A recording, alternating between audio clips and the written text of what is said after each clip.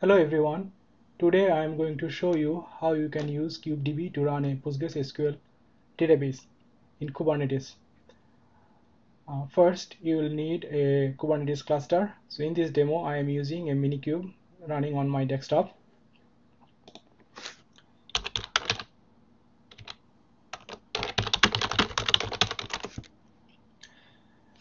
Then you have to install the KubeDB CLI. You can go to our project on GitHub and download the pre-built CLI and install on your computer. So I have already installed this. Now once you have KubeDB CLI installed, you need to run the KubeDB init command.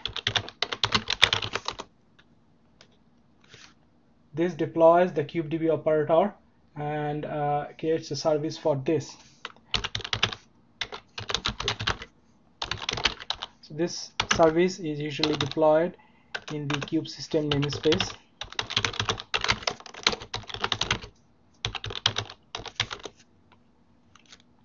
As you can see, the KubeDB operator is currently running in Minikube.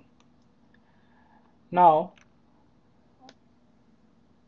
we can also see that as the operator starts running, it has created registration for third-party resources.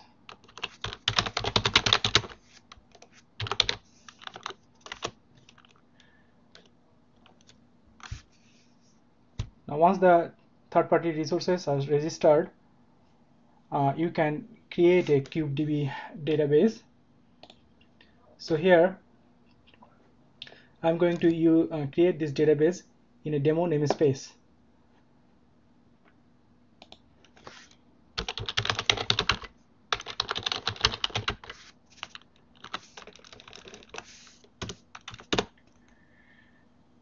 So this creates a demo namespace, and this also deploys a pgadmin. We will use this pgadmin to connect to the Postgres database once it is created. Now we need to create a Postgres TPR object. So this is what it looks like. As you can see, it is under the API group kubedb.com/v1alpha1, and the object kind is Postgres. So here we specified that this is going to be a PostgreSQL 9.5 database, and we are using the storage class standard. This is the storage class that is available in Minikube. If you are using a different cloud provider like AWS or Google Cloud, you can use an appropriate storage class that is available in your cluster. In this example, we are also going to initialize the database based on a bash script. So this bash script will be pulled down from this Git repo. So if we go to this Git repo, you will see that there is a run.sh file, and this file actually uses the psql command to execute the data.sql file that exists in this repository. And this SQL file is going to create a data schema and then also create a table called dashboard in that schema. So now let's go and create this database. So we do kubedb here -f dot docs examples postgres demo 1 YAML. So the KubeDB CLI is going to validate the YAML file, and once it is validated, it calls the Kubernetes API server to create this object. So if we do kubedb get pg for demo namespace, we'll see that this database is getting created. We can also use the describe command.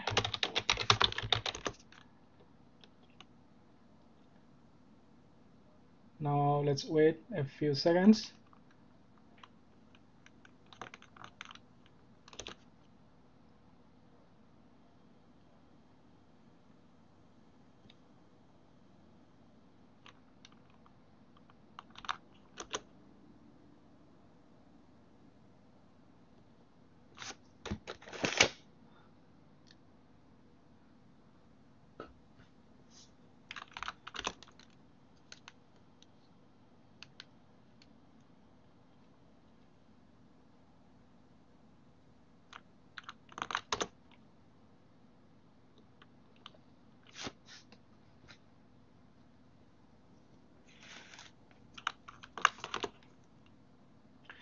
Okay, so looks like our Postgres database is now running.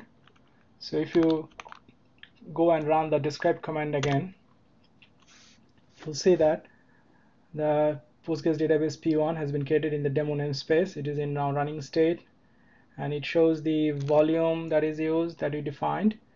It has also created a service called P1. You can see the service IP. It has also created a secret for this database. So this secret contains the password for the Postgres super user. Since we did not provide any secret in the spec, this is auto-generated for you. And then you can also see the various events that was created for this object. Now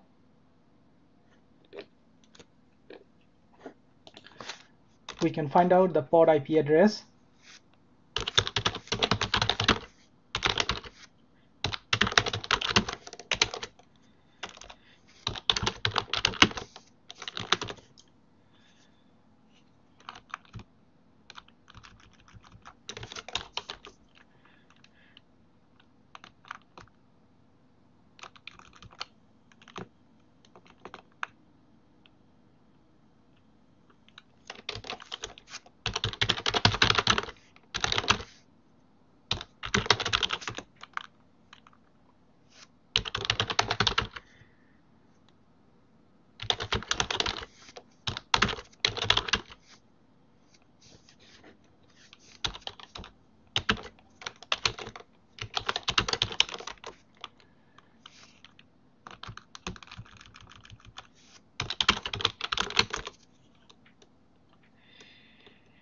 Now we are going to use the pgmyadmin to connect to this database. First, you need to find the URL for the pgmyadmin. So since we are running in Minikube, let's find out the IP address for this Minikube cluster. And then we also need to find the node port for this pgadmin service.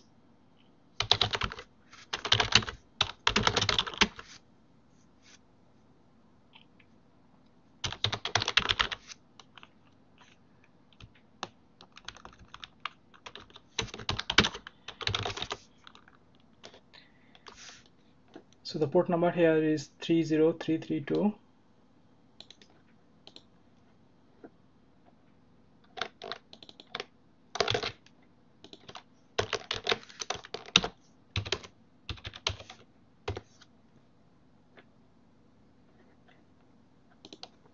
So the default password here is set as admin, username is admin, and password is also admin.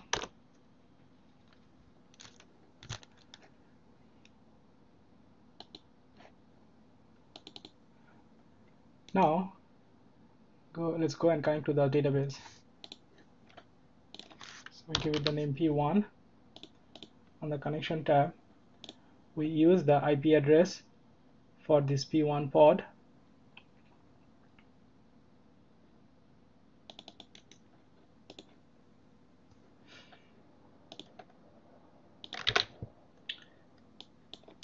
Our username is Postgres. Now we need to find the password.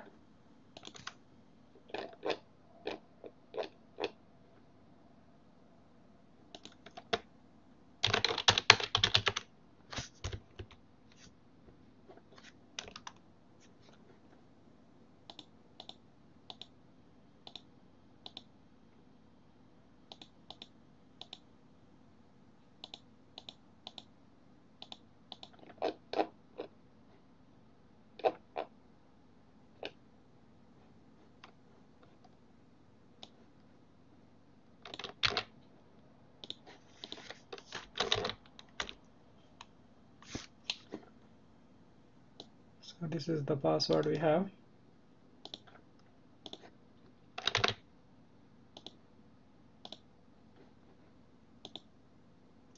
Okay, so now we are connected to the database. So if you go inside the Postgres database, you'll see that a data schema has been created, and this also has the table dashboard. and the schema for this table matches the schema that we had in our data.sql file. So thank you. So this is how you can create a PostgreSQL database using KubeDB. Thank you.